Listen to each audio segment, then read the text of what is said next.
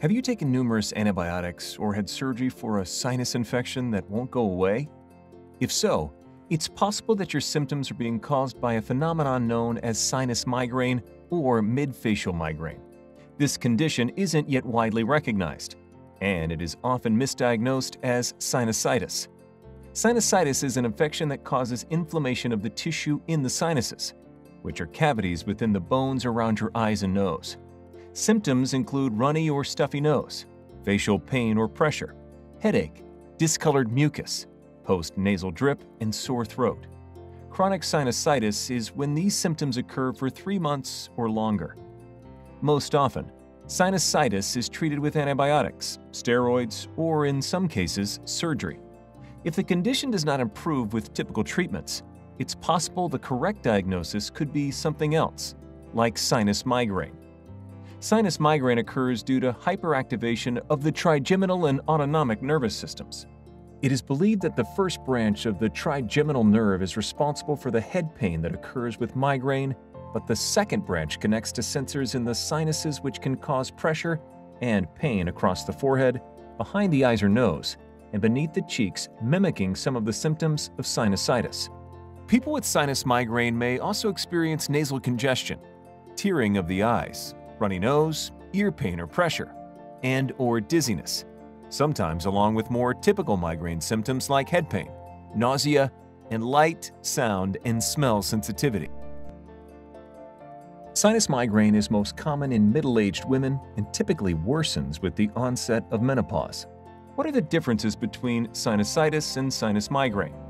1. Sinus migraine can produce a lot of secretions from the nose, but, in contrast, secretions from sinusitis are typically thick, discolored, and almost always taste awful.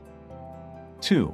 While headache can be present with both sinusitis and sinus migraine, sinusitis does not include nausea, vomiting, and light, sound, and smell sensitivity, which could be indicators of migraine.